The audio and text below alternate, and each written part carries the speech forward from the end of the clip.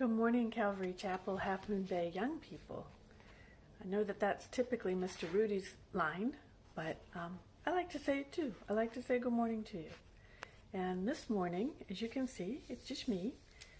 Rudy is still in Texas. I'm here in California, and I'm up in Oakland with my daughter for today.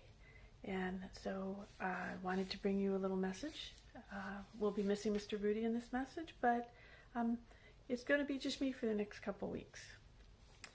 So today we're going to study about Moses some more, and we're going to study the lesson in Exodus about the burning bush.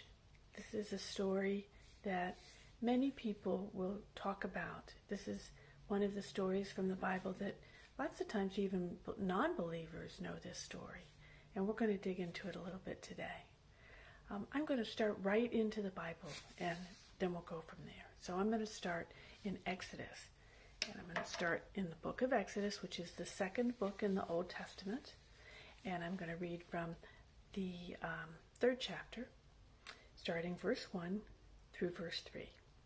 So now Moses was tending the flock of Jethro, his father-in-law, the priest of Midian, and he led the flock to the back of the desert and came to Horeb, the mountain of God, and the angel of the Lord appeared to him in a flame of fire from the midst of a bush.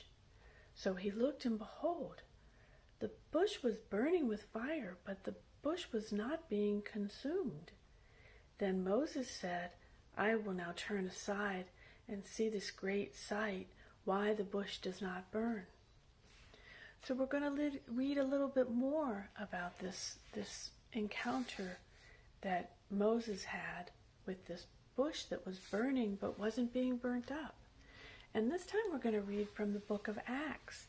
And that may be kind of surprising to you because this is a story from the Old Testament, as I said, from the second book.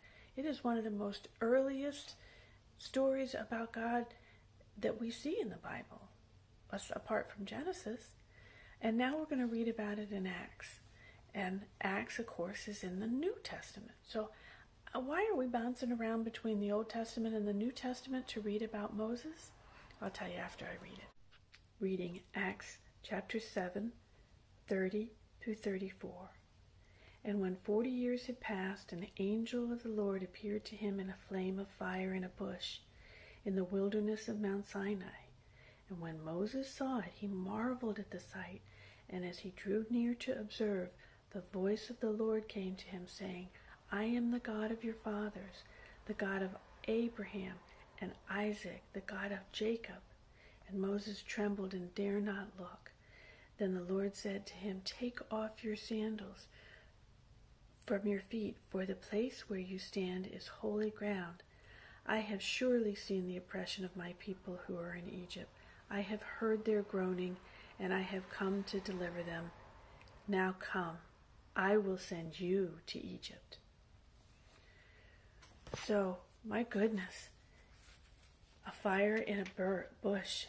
That's how God spoke to Moses. And Moses trembled in fear, and then God said, I will send you to take care of my people who are oppressed. And what we're going to learn in this lesson is we're going to learn that the more we know about God, just like the more Moses came to know about God, that empowers us to be brave and to be bold and to give us the most true courage, the courage that sometimes we need to talk about our love for Jesus. And God lets Moses know more about him in this lesson. And you'll learn in the lesson that Moses really wanted to know more, but he also wanted to know why God thought he was going to be good for this job. He wanted to know why would God send him to try and bring down Pharaoh. Remember, Pharaoh wanted to kill him. And why would God pick Moses to go back to Pharaoh to bring the children of Israel out of Egypt? And Moses also was going to ask God, what should I tell them when they ask for your name? So these are things that Moses needed to know about God. God was asking Moses to do a huge thing, to be totally bold and brave and to go forth and do his work. God asks us to do that too. And so follow the lesson and see how God helps Moses work it out, just like he will help us work it out. But before we go to the rest of the lesson, let's pray.